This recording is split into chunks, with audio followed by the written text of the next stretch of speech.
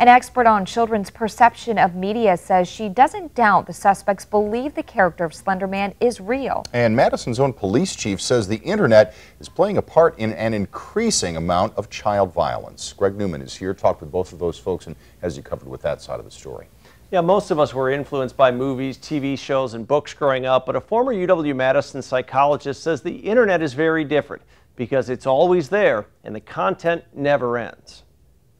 The faceless, tall, eerily long-limbed humanoid clad in a black suit and lurking in the background emerged on an online forum as a pair of photoshops and a half-dozen lines of text. That's how the centuries-old legend of Slender Man started to explode online, according to this documentary short produced by UW-Madison lecturer Andrew Peck. If you're talking about a supernatural thing, which is also very difficult to prove wrong, then it's not unusual for an 11 or 12-year-old to really buy this.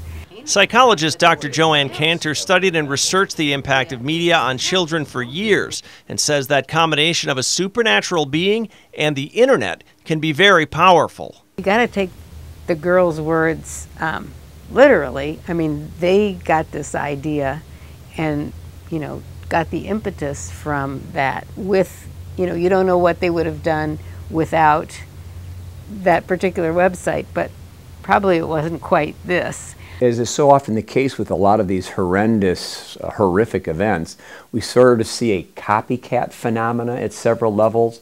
That's what concerns Madison Police Chief Mike Koval as both a cop and parent.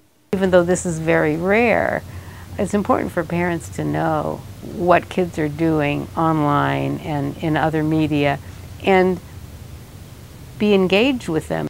Without that, Dr. Cantor says children will be influenced by others in the virtual world.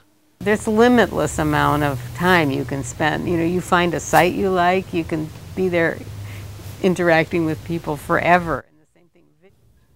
And with smartphones and tablets, it's easy for kids to spend all day looking up such things on the internet and much more difficult for parents to stop it as well. So what can parents do then? Well, Dr. Cantor suggests getting in front of their kids, trying to find out what they're looking at, who they're talking to online as often as possible. Obviously, easier said than done sometimes. Difficult to do. All right, Greg, thanks.